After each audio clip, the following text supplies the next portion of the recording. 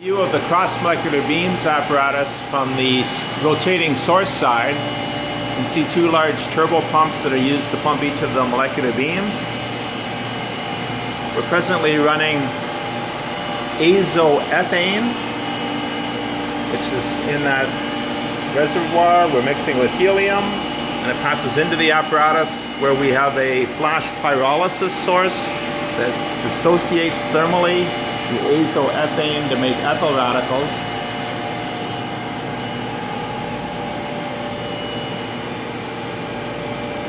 The detector is on the other side of the apparatus. It consists of a fixed mass spectrometer,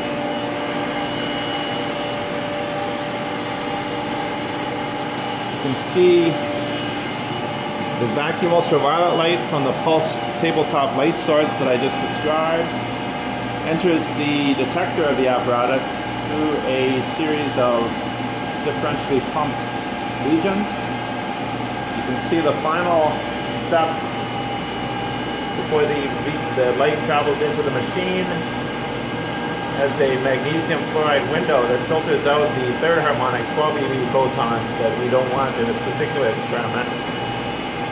See the rest of the beam delivery involves a bunch of different